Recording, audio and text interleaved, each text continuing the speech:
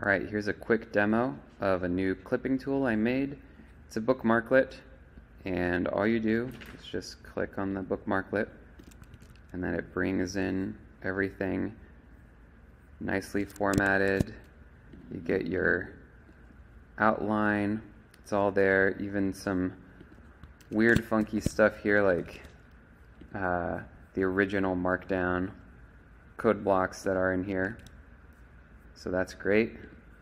And let's say you just want to capture a piece of an article, this great review of minimal theme.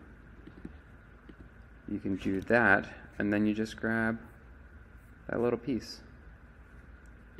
And I've got it filled in with some of the things that I like to see. Author, sometimes it's able to grab it, not every time, so you might need to edit that. It goes into my clippings, which is really convenient. And if I want to go back to capturing the entire thing, just click this. Now I'm getting the entire article pulled in to Obsidian, which is pretty awesome. How does it work?